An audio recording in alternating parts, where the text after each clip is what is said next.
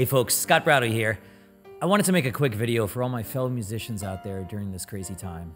Obviously, we're in an industry that depends on getting large groups of people together, and our industry is going to be one of the last to come back. That's the reality, and we just got to deal with it. However, it is entirely possible to make good income online as a musician. I've been doing this for years. I'm going to show you how it's done. Now, for the sake of this video, I'm going to assume a couple of minimum requirements. One, you've already put in the work as a musician and you have at least a couple of fans. And two, you have some way of recording yourself, whether it's a USB mic into GarageBand or something more sophisticated than that. If you don't have a way of recording yourself, you need to get one. A USB mic runs about $100. GarageBand is free with Macs. There's probably a free version for PC as well. And that's honestly all you need nowadays. Most people are going to listen to their music on their phones anyway. Now, with that disclaimer out of the way, here's the overall game plan. You're going to think of yourself as a record label and do everything that a record label does, just on a smaller scale. So let's talk about what a record label traditionally does. A record label will cover the recording and manufacturing costs of an album. A record label will provide worldwide distribution of an album. A record label will assist with marketing and publicity. A record label will sometimes cover touring as well. Now, we're going to take these four things and we're going to come up with a free, internet-based alternative for each one of them. This is going to be kind of our 21st century record label toolkit. First, we need a way of covering our recording and manufacturing costs. Lucky for you, if you made it this far, you already own the recording equipment. And we're not going to make CDs, we're going to sell our music online, so there's going to be no manufacturing costs. However, we're still going to raise money for this step because it serves another vital function. It acts as a pre-sale of our music. To do this, we're going to use a crowdfunding site.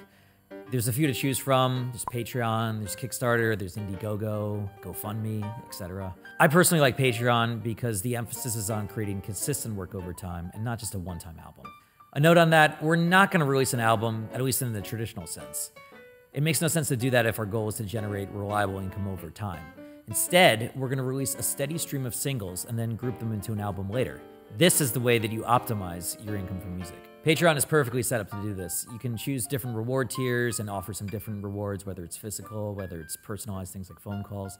I'm not going to show you how Patreon works, just go to their website. Now, once you launch this Patreon, share it all over your social media and your email list of friends and family, but give an explicit goal of what you're trying to create. Don't just say, give me money. Help them to see the vision of what you're trying to make.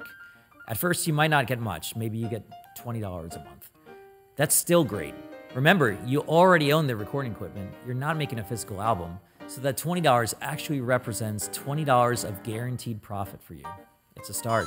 At this point, you should record your first song. It can be anything. It can be an original, it can be a cover, it can be an instrumental, it could be a cover of you and your celebrity friends singing Imagine. I don't know. But whatever you do, you should keep it simple production-wise and let your talent be heard. Authenticity is key. That's what's going to make people want to root for you. If you're new to recording, you might want to watch some tutorials or have a friend guide you through the process. But the goal is simply to get a nice recording of yourself that doesn't hurt people's ears to listen to. Next, we need to get worldwide distribution and get our music on YouTube, Apple Music, Spotify, Amazon, etc. You probably already know how to get your music on YouTube, but for the others, you're going to need to use a distributor. DistroKid, CD Baby, TuneCore, these are the 21st century music distributors that we're going to use. All of them have different pros and cons, so look into them and figure out which makes the most sense for you. In general, we want to have our music on as many platforms as we can. Now, a note about royalties, particularly streaming royalties. They're horrible. That's why we're not going to waste 6 months making an album. That makes no sense right now. However, there's one circumstance where streaming royalties aren't horrible, and that's when you have lots and lots of releases. When you have lots and lots of releases, you can combine them in different ways to increase both the odds of getting discovered and also the amount of time that each listener spends listening to you. You can even make one big playlist that people use as a soundtrack of their day, generating royalties this whole time. This way, one listener can be generating royalties for you for hours out of a day instead of the 40 or 50 minutes it takes to stream an album. With enough listeners, this adds up. The way to accomplish this is to release singles often, maybe once a week, because let's face it, none of us have much to do right now. Now, we're still gonna release albums because there's a lot of music fans that enjoy owning albums. Only we're going to wait until we have about 12 or so singles released and then group them into an album. That way, we can be getting a nice little bump every week in royalties when we release a new single and an additional bump at the end when we release an album. As we release more and more singles that gets grouped into more and more albums, we can start playlisting them, and before long, we have a nice, healthy discography that's generating passive income this whole time. Next, let's talk about marketing and publicity. Now, this is a much larger topic of discussion. In fact, I go into it in great detail in my book. Shameless plug. But let me give you a basic overview right here.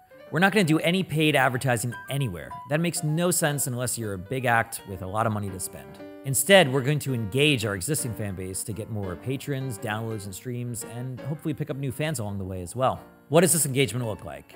It could be sharing a picture of something that inspires you. It could be polling your audience to find out what song you should cover next. It could be going live to share your creative process with your fans. Each time you do this, you're going to let people know where they can find your music or your Patreon. You're not telling them to buy it or stream it, you're just letting them know that it's something they can do. Now, you might feel like you're annoying people by promoting your work, but you need to get over that if your goal is to make real income as a musician. Look at me. Let go of the idea of being a starving artist. A lot of the musicians that we uphold as legends today were actually incredibly savvy marketers. By engaging your fans this way, you're bringing them on your journey as an artist, and in turn, they're investing in you.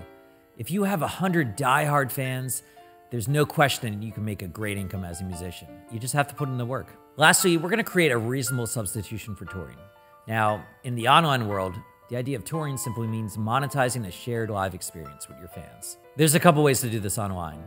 StageIt is hands down the best game in town for doing virtual concerts from your living room. It's truly an amazing and underappreciated resource. In addition, you can offer things like Skype lessons or even virtual meet and greets over Zoom. Those have potential to get kind of weird, but it's worth a shot. Overall, the process looks like this: crowdfund, create, distribute, market, perform, repeat. Of course, like in all things, consistency is key. That's why you have to be serious about making your living this way.